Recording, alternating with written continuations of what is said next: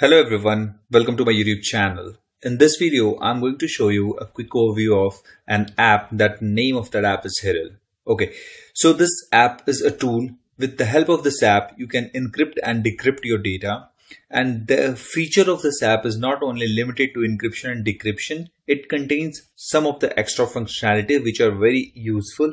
Let me just explain this quickly. You can also download this app from the Play Store. Link of the app is already in the description, or you can simply search on the Play Store with the name Hiddle. Okay, so the application is already started. Let me just close this and let me start it once again so that we can see how exactly it's open. So this is the icon. I'm going to show how to develop step by step. Don't worry about that. So if I click on this, here you can see this one splash screen is open, and after that we move back to our landing page. So I'm going to show you how to design that stuff. So here you can see the branding name over here, the app name Hiddle.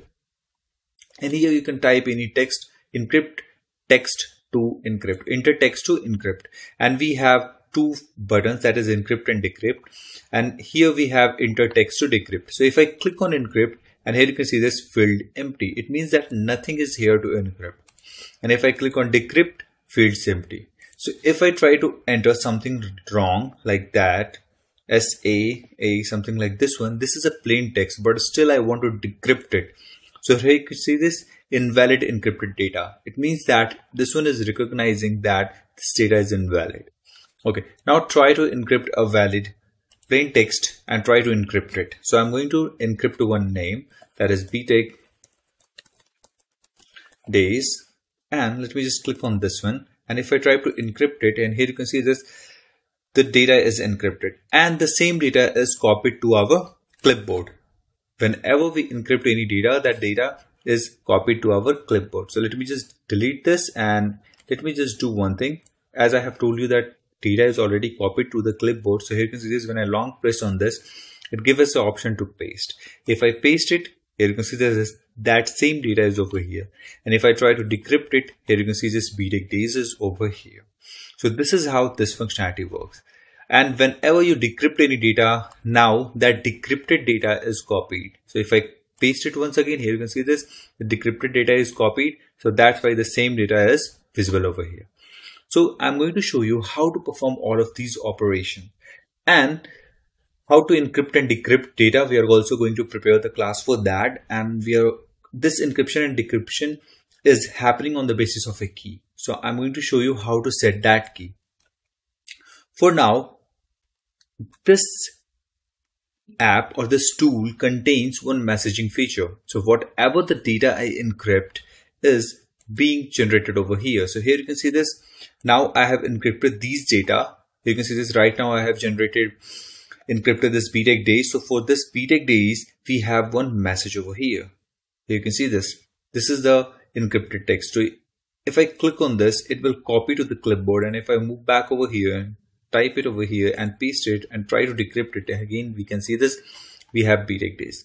If I move back over here and if I copy this one and move back over here and try to paste it once again and try to decrypt this, and here you can see this, we get this Kumar.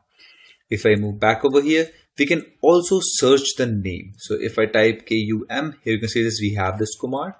And if I type btech, and if I move this one, here you can see this, only one is visible over here. Let me close this, and here you can see this, everything is visible over here. So this is already an encrypted text. So if I copy it and move back over here, and if I paste it, this is 2-time encrypted. So if I move back over here, you can see this, encrypted text is again encrypted. So if I move back over here, let me just paste it, decrypt it, and you can see this one is also again copied. So if I paste it once again and if I again decrypt it, and you can see this is Kumar, right? So if I move back over here, this is Kumar encrypted 2 times.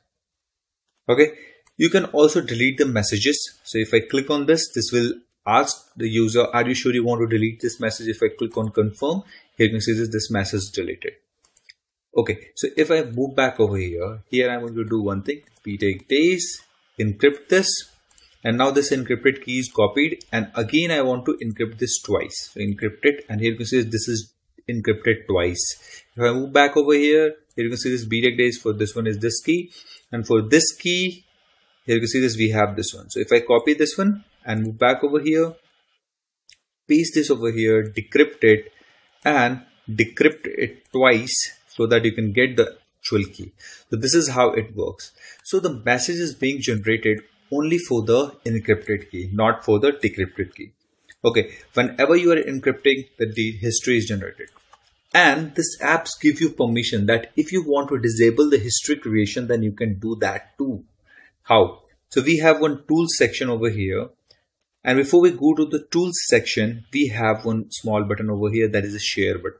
So if I move back over here, if I click on this, here you can see this, it's open how you want to share. If it's installed in your actual device, then it will show the option for WhatsApp, messages, and everything other messaging services. So I'm going to open just once and I'm going to select one random number. And here you can see this, that encrypted text is over here to ready to send. So if I move back over here you can see this H7, this one is over here. So what happens is when you send this text to someone and he must need to download the same app, and when he puts these keys in this description box and click on this one, then he will get the actual decrypted text. So suddenly it comes in your mind, right? So how this app is secure? Suppose I have downloaded this app from the Play Store and I have shared that text to someone, and one middleman person has also downloaded the same app and get that encrypted key, and he or she can decrypt the text, right? So that's not going to happen. Why? Because if I go to this tools section, here I have given you the permission to actually change the key. Okay, so how we are going to change the key? Suppose I'm going to set the key 1, 2, 3, 4, 5, 6. If I click on this one, then it will not allow to set us that much simple key. Your password should contain one small letter, one caps letter, one special character, and one number. So what you have to do is at the both end, at the sender and the receiver end, both have to use same key to encrypt and decrypt the password. Suppose I'm going to use btechdays #12345, something like this. And if I click on this change key, now my encryption key is changed. Now if I move back over here and if I copy this one, move back over here and just paste this over here and try to decrypt it, here you can see this key changed or invalid encrypted data. It means that you cannot decrypt this text which is encrypted with some different key. So what happened? You cannot decrypt these values now. So what we have to do is, let me just delete these values and try encrypting new values. So if I move back over to the tools, if we have one option to delete all messages. If I click on this, it will ask for the confirmation. Are you sure you want to delete? Confirm, and it will delete all the messages. So if I move back over here, you can see there's nothing, you can find it. Now again, I'm going to type Kumar and encrypt it.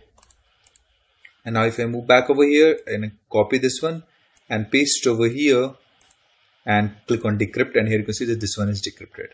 Now again, I'm going to change the key. So btechdays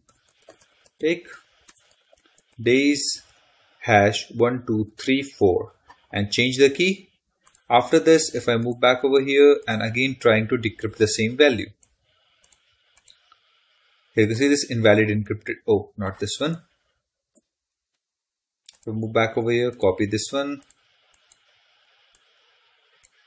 paste it and decrypt it, and you can see this key changed or invalid encrypted key. So move back over here. Let me just try with this 345 and move back over here and try to decrypt it once again. Here you can see this. Now we got this decrypted value. So this is how this changing password feature helps to secure the data at both the end. It means that if someone got your encrypted data and he or she doesn't know your encryption key, then he cannot decrypt that data, right? And here you can see that we have one feature that is enable disable message history. So if I move back over here to the home screen, here you can see this. If I type ABC and encrypt it, here if I move back over here and if you can see this ABC, the history for this one is generated. So if I move back over and click on this, here you can see this. It's asking, are you sure you want to disable message history creation? no message history will be made further. So click on confirm, and here you see this message backup disabled. So if I click on this, earlier message is available over here, and if I move back over here, ZYX and encrypt it, you got the encrypted data. And if I move back over here, you can see this ZYX is not available over here. So you can enable and disable message history. It's totally on your right. So if I enable this once again, and it's again asking for the enable confirmation, are you sure you want to enable message history creation? By enabling, you will have history of all message you encrypt. So if I confirm, and if I move back over here, and again I'm going to type btechdays, something like this, hello btechdays, not like this one. Just open it. Hello btechdays, and if I encrypt it, if I move back over here, you can see this hello btechdays, and the data is encrypted. Now, what is the next feature? If I go to the tools, and here you can see this, we have enabled disable screen lock. So what it does is, suppose you have some crucial or critical data is in over here, which you don't want to share with anyone if you give it someone's a phone, right? So what you want is, you want to put a lock in your application, that is Hiddle, right? So how to do that?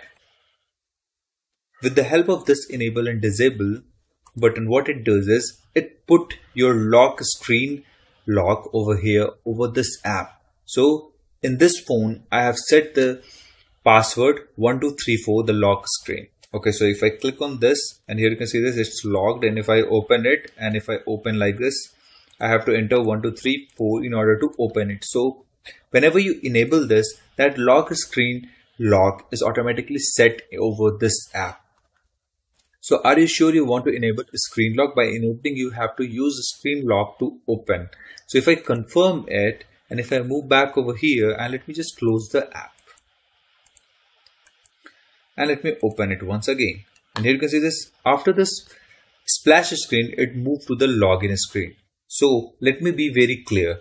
If you have added the face lock feature in your phone, if you have added the fingerprint, if you have added the pattern or any number lock, then it's going to ask the same thing. If you have the face lock, then it's going to ask for the face lock. If you have the password, then it's going to ask for the password. So we have added the password over here. So here you can see this, if I add something like this, and if I click on this, the app is open.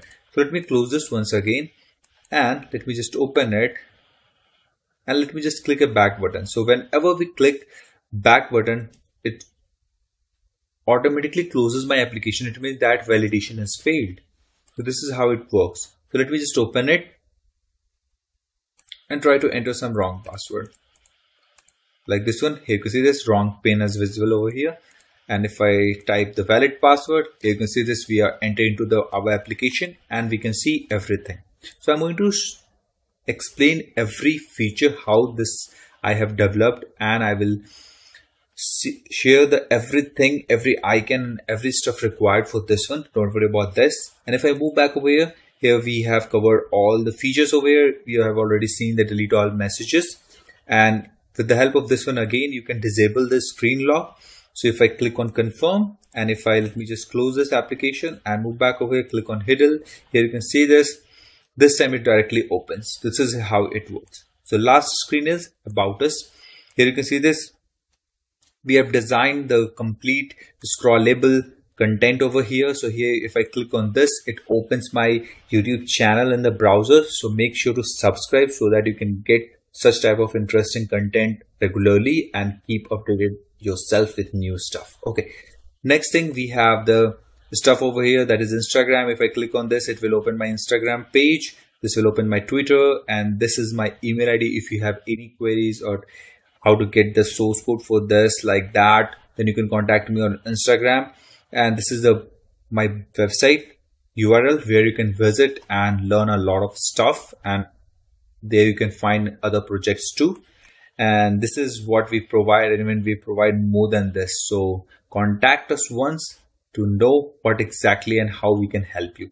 Okay, so I'm going to show you how to design this one also, and every feature of this app. Okay, so that's it for this video, guys. In the next video onwards, I'm going to show you how to start the development of this. So I hope you are excited. So just hit the like button and subscribe and share with your friends. Thanks for watching.